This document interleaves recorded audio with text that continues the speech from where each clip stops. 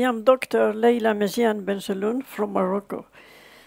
Mr. Chairman, ladies and gentlemen, I would like to express our appreciation for giving us the opportunity to present the Medersatcom program before such a large audience of experts. The program involves building and managing community schools in remote rural areas of Morocco. We choose to concentrate on education in rural areas because illiteracy is higher in Morocco's poorest regions, which are largely in rural areas. From the outset, we decided to focus our remote areas within Morocco, since many of these areas do not have drinking water or electricity. Within these areas of focus, our priority has been to help young girls in rural areas from we consider to be the most affected by illiteracy and poverty.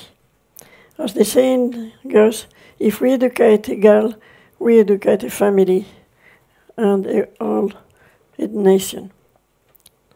We believe that any educational model should be respectful of the priorities defined by the country's authorities, originally established in the Education Charter developed under the aegis of the King of Morocco.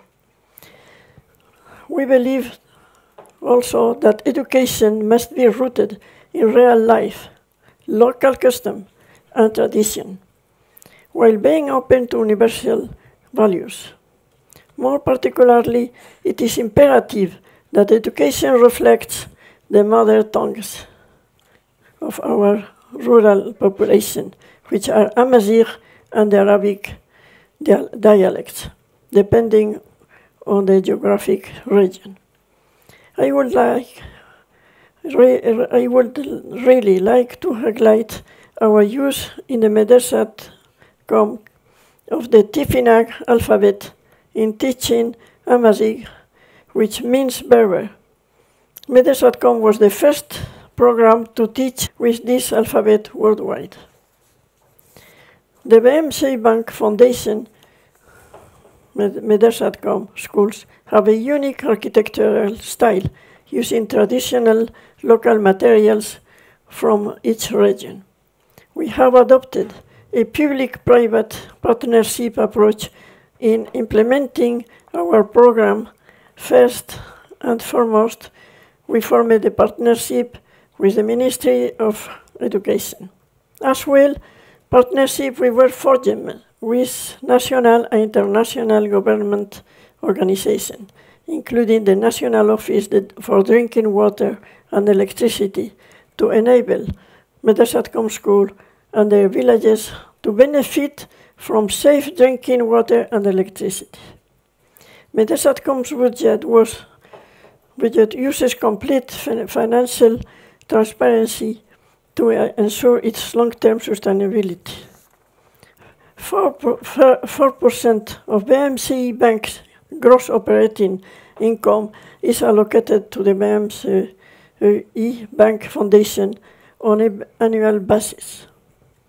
To date, BMC Bank has provided its foundation with endowments totaling more than $57 million.